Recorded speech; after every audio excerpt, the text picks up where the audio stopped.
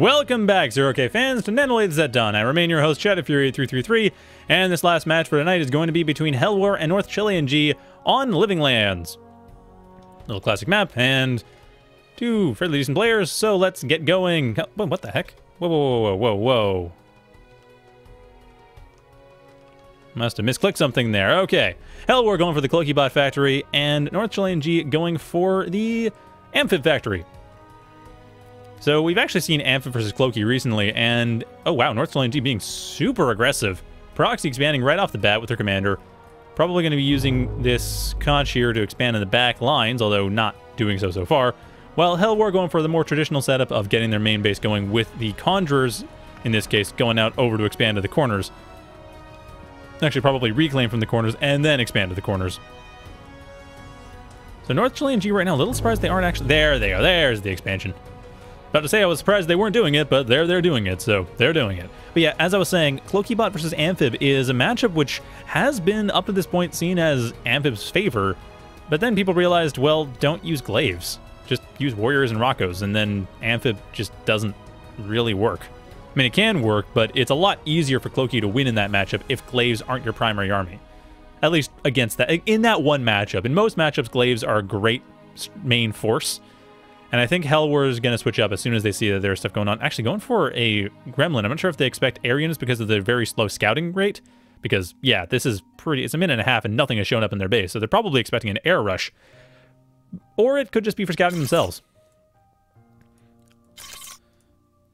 Anyway, no air rush is forthcoming, and Helwor should see now that NorthChileanG is going for the Amphib factory. So that will reveal at least what the matchup is. Yeah, there. Well, no, wait, that was a defender. I don't think Helwor knows. No, they know. They did see the duck there for a sec. And okay, yep, they know. They definitely know. Going for the warriors instead of going for the glaives. That is the response. So Helwor has enough matchup knowledge here. They know what to do. They're actually a slight economic advantage as well. They've taken the corner quite effectively, while NorthChileanG, despite having expanded forward, they haven't actually expanded that quickly, focusing far more on building up their army rather than low prioritying their factory. Actually, neither has NorthChileanG, but for that matter, I think NorthChileanG is actually not using priorities at all. However, they're also not building up. Helwor is not focusing on building up. NorthChileanG is focusing so much on their army that their economy is falling behind quite a lot. At this point, it really is almost a matter of, is there a timing NorthChileanG can take advantage of? But not really, because Helwor is going to very rapidly build up an army that can actually, well, make use of that economic advantage. And that's not happening for NorthChileanG in the meantime. Like, NorthChileanG, with the army they have right now, before the advantage swings, if it hasn't already because of that warrior, they haven't done much with it. But at any rate, with the expansions they are building up, they should be okay. They just need to expand a little bit more. Move over to the corner here, move over definitely to the corner here. These ducks will get rid of the glaive. One advantage to the Amphib-Cloaky matchup right now, because of the fact that Cloaky's main response is warriors and Rockos, is that warriors and Rockos are slow. So, really, the Amphib player, all they have to do is protect their outlying bases, put enough there that a warrior or a Rocko will not really want to rush in, which actually is quite a bit, but the initial pass is just send a few ducks and get rid of any straggler glaives, and then send in your conches. Conches actually have a 7.5 per second build time. They're a slightly faster builder than most builders. Most builders are 5 building power per second. So, or 5 metal per second. So at this point, NorthChileanG, if they just clear out whatever's been done and then expand, they'll be able to still keep the economic advantage. And NorthChileanG is going to be on the hook to make sure that they actually keep pressure with the slower moving units. On the other hand, though, Helwor going for Zeus, and I don't agree with that.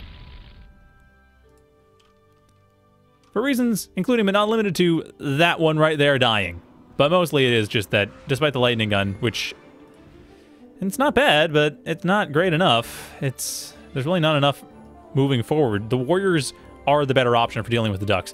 Boys are not bad for dealing with warriors, and the sides are out sort of to deal with everything. Yeah, there's the duck. At this point, though, Helwor already expanded enough to take that southeast side, so with Helwor having the northwest and southeast corners, they're not in a bad position. The one downside right now is that they don't have anything assisting their factories. They don't have any excess right now. They will eventually, but they're right now. They're fine. They're building enough across the map. It's just that they're building a lot into tiny little pockets. They're investing loads into the corners and not really enough into actually taking a huge amount of territory going forward. So I'm not really sure what I think about that. At the same time, though, NorthChileanG having a hard time getting in, so Helwor, they should be okay. They just need to build up anything. Helwor, you're accessing metal, as is NorthChileanG, but they've been doing that for a while. I assume they'd have figured it out by now, but no, they have not. Both players accessing metal badly. In fact, both players rather short on constructors in both cases.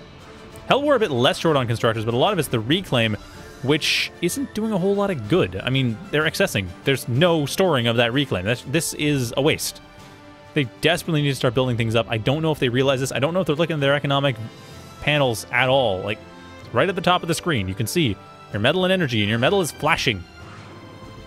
So, NorthChileanG, however, is on top of that, or at least setting up to be on top of that, with the caretaker up front. But even then, that's not enough. Like, both players aren't really producing more than 10 metal per second worth of units, or of anything. The first player to build a caretaker near their factory or use a worker on their factory is going to have a massive advantage in this game, just because of that fact. And I don't really see either player in a hurry to do so. No one has any constructors in their queue, and all the builders are out expanding. None are at home.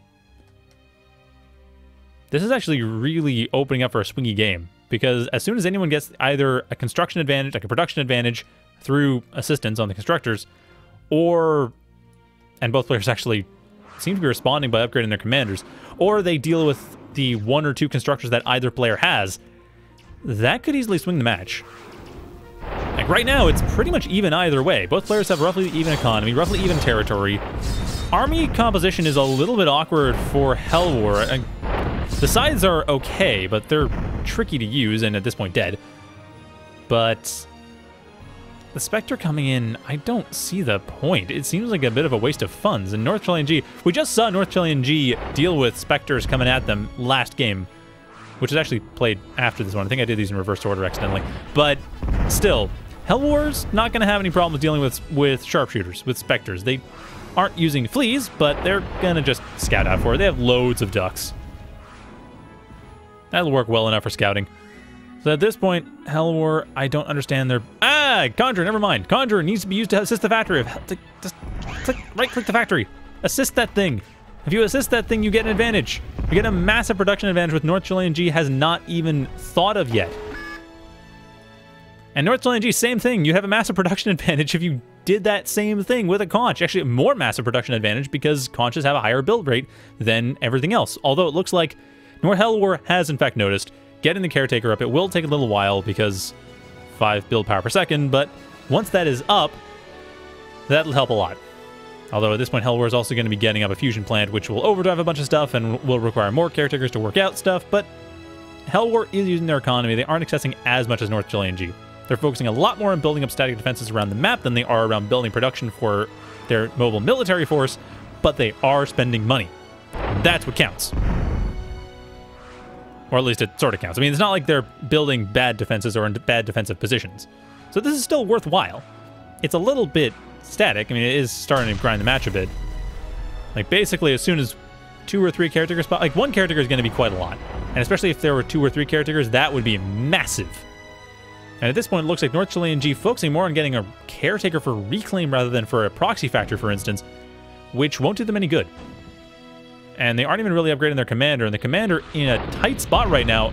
One good... Ooh, the warrior coming in here trying to take out the commander, because really one good fight for Helwor would take out the commander. And there go most of the ducks. Actually, there go all of the ducks.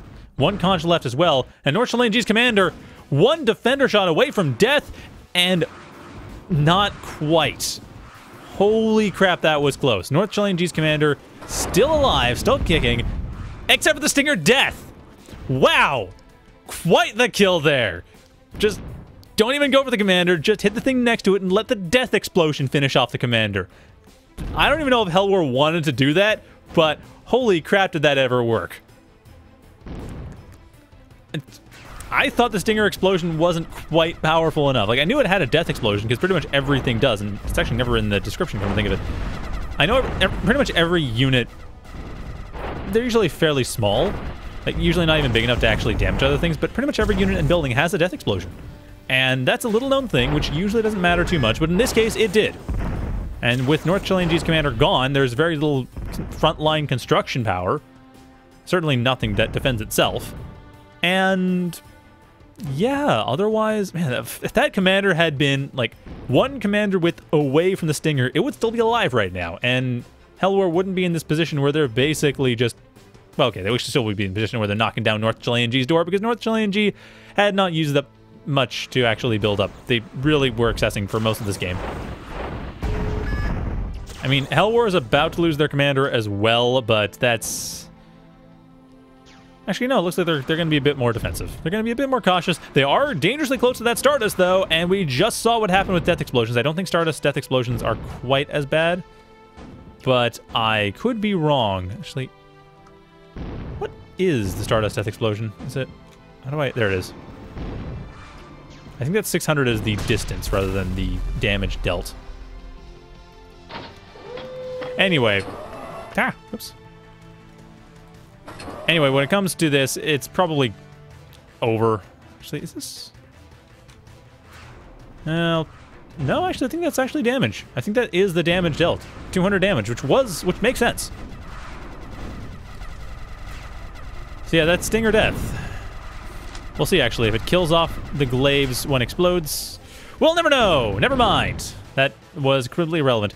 The one thing that's not super well documented, it's kind of documented, but when a unit's built, you can't find out, is what is the death explosion damage? And also the radius. But as far as I know, you can't... Oh, never mind. There it is. Space and X. That's what it is. But yeah, that was that. We learned a lot more about death explosions in this particular match. We also had more object lessons and why you never want to excess. Actually, Helwor, for the most part, yeah, did not excess as much.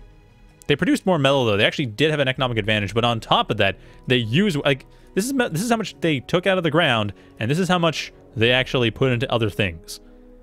Like, the margin is way different. And that's just because they didn't excess as much. That's because they put a lot more into defense, and they actually put a lot more into their production as well, into their units. But that was more near the end. As you can see, it's fairly parallel up until the point where caretakers started to be built, and then it just went out of control. So yeah, that was that. And if there's one thing you can take away from this, it is Space NX. Find out the death explosion damage, because everything has a death explosion. Like, literally everything has a death explosion, just that most things, like glaives, for instance, 10 damage within its own model. Like, there's almost nothing there. So yeah, damage value, distance. I still think it was hilarious, though. The Stinger just happened to deal its 200 damage to a commander immediately next to it that had less than 200 health. That almost never happens. But when it does, it's a very nice little proxy commander kill. So, I'm going to be signing off for tonight then. That is it for me. I hope you enjoyed that. I hope you learned something. Thank you for watching, and have a good night, everyone.